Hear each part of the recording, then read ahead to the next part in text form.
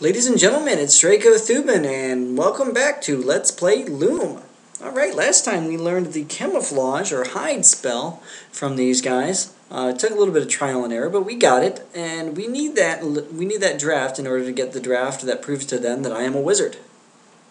Come on, lads. He's had enough. Let him go. Some kind of wizard, eh?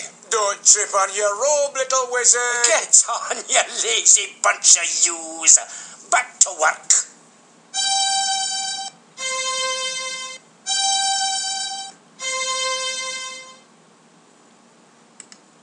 Alright. Now there's this big emerald glass colored city over here, so let's go check that out. Now that was the Guild of Shepherds that we just came across, and this is the Guild of Glassmakers. Lots of guilds. The great guilds. Okay, let's keep on moving through here. Actually, let's go up here. Let's see what we got up here. I want to know what that freaking thing is right there. So let's go over there. And to do that, you've got to come over here. And there's this crystal. What does the crystal do? A glass. I wonder what will happen if... Whoosh. Awesome. I'm dizzy.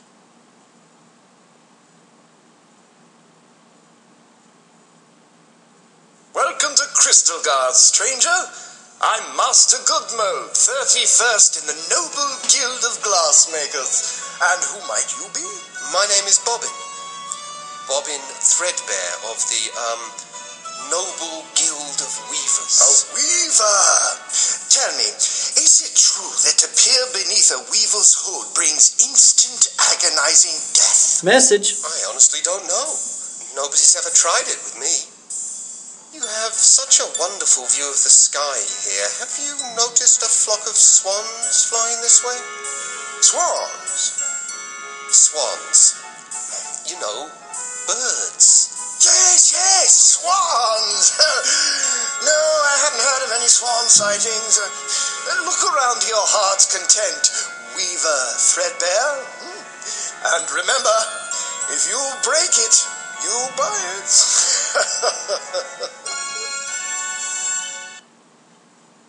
Okay, enough of that. What is this? That's beautiful. I've never seen anything sparkle like that.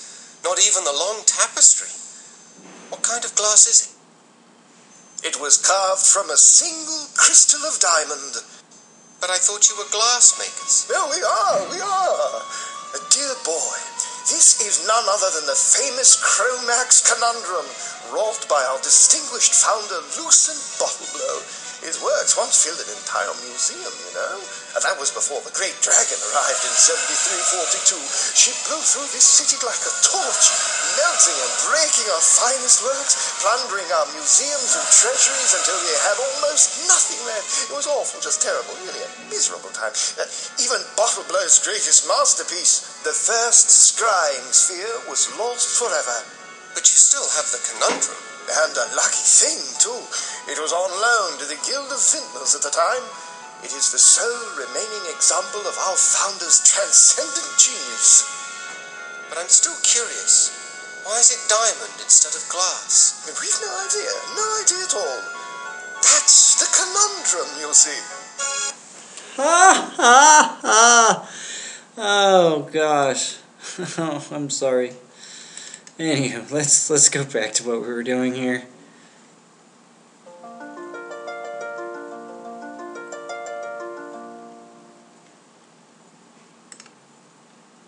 Okay, we gotta head out the back way here, because we need to find a way to get past those shepherds. But in order to do that, we need to get past some guards first. And we're going to do that thanks to the shepherd's help. Thanks for the secret of camouflage, guys. It's going to help a lot. Now, what camouflage does, it will actually, you target something and they will not be able to see you. Oh, wait. Who are these guys? What's this going on? I can barely hear saying.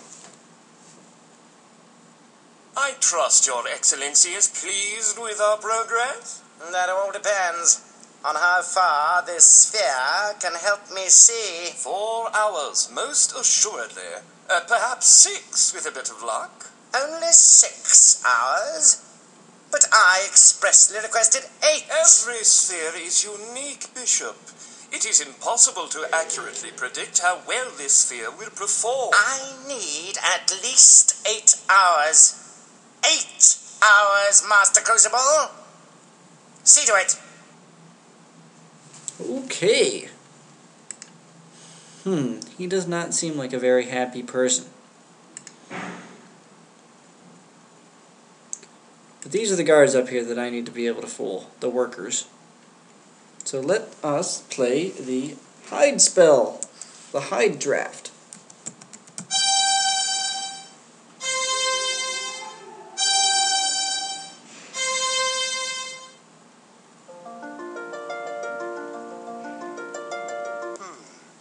I wonder, did it work?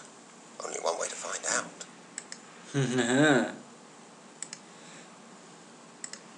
Need to go in here for another glass bell. Of course, what kind of bell would it be? They're glass makers. Maybe a diamond bell?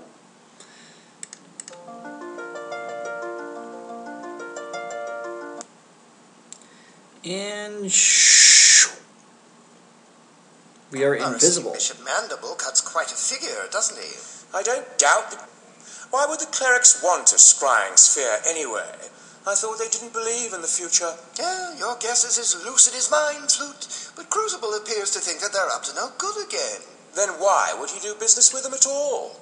Let alone sell them a sphere. Well, you know, Crucible, he'd sell his own money. The clerics are paying off in cash. Which should keep us in the clear for years to come. Still, I'm certainly pleased that Crucible's not taking any chances. This scythe might become very useful if our friend the bishop has been less than transparent with us. Ouch! Yes, very useful indeed. Very useful and very sharp.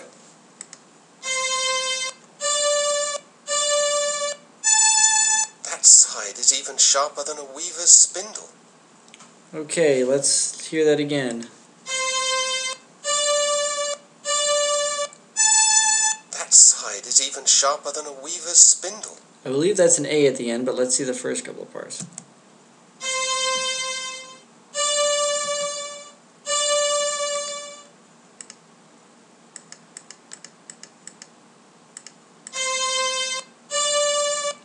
Okay, so I believe it's C, D, D, A. That side is even sharper than a weaver's spindle. Let's sharpen for C, D, D, A. You're not going to need that. You'll need the reverse, though.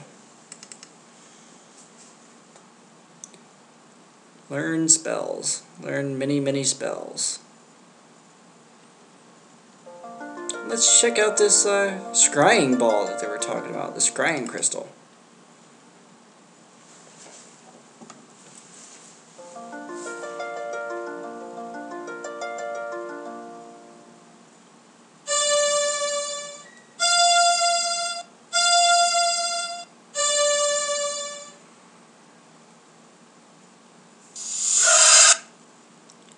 Sounded like CDDC, and they ran away.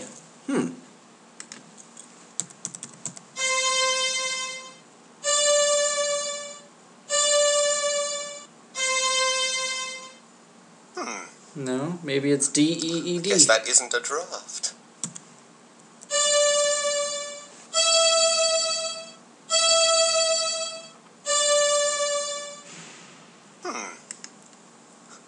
I guess that isn't a draft. Let's listen again. Oh, whoa, there's a fire going on now. Wonder what that means. Well, we'll get back to this next time on Let's Play Loom.